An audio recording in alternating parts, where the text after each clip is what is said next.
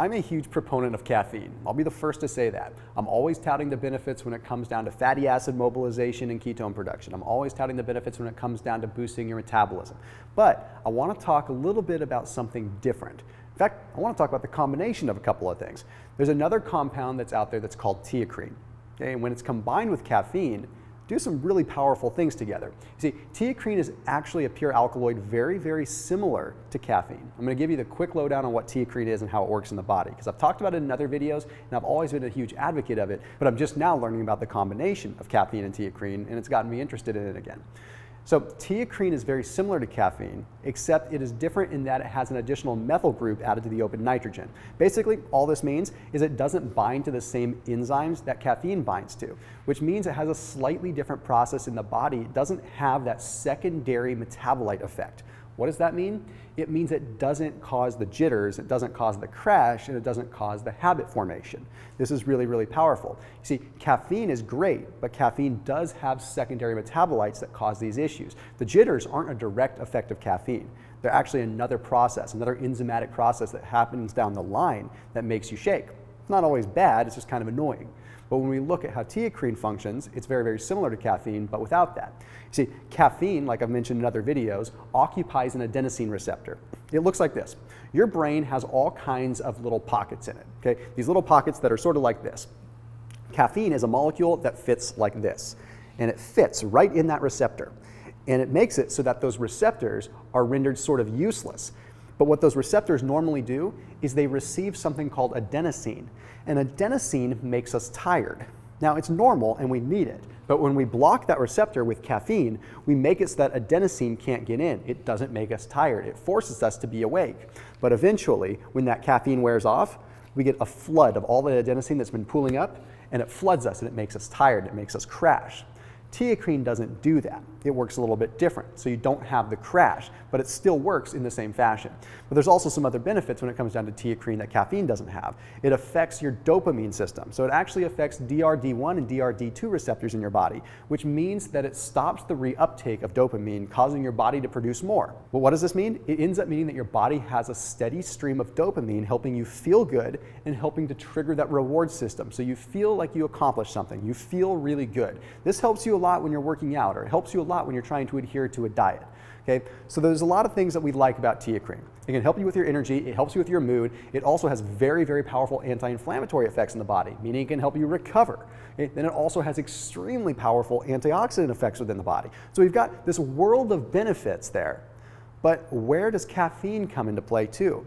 See, you can, if you want, take just plain Teacrine without caffeine, and that's totally fine. You're going to get a lot of benefits. But there are some benefits that people like of caffeine too. There are some additional fat loss benefits that come with caffeine, so why not combine the two? Well, studies are showing that just doing that does some really powerful things. In fact, the Journal of Caffeine Research did a study that found that Teacrine and caffeine are much more effective when they're together. And it does this because caffeine improves the bioavailability of Teacrine. So this study looked like this. It had a group that took just Teacrine, a group that took just caffeine, and a group that took Teacrine and caffeine together. Well, when they started looking at the pharmacokinetics of this, they found that Teacrine and caffeine had the best result. And it wasn't because Teacrine did anything to caffeine. Caffeine actually enhanced the effects of Teacrine. To be completely honest, caffeine had the big effect on Teacrine, but Teacrine had zero effect on caffeine. So what that means is you're getting the benefit of caffeine, okay, the fat burning, everything like that, the benefit of Teacrine, which is more fat burning and also more energy and more dopamine surge, but the caffeine is boosting the effects of the Teacrine, meaning you're getting extra dopamine surge and you're also getting an extra boost when it comes down to the anti-inflammatory and the antioxidant properties. So caffeine by itself is making Teacrine a lot more powerful, but it's also making it so that your caffeine doesn't cause a crash.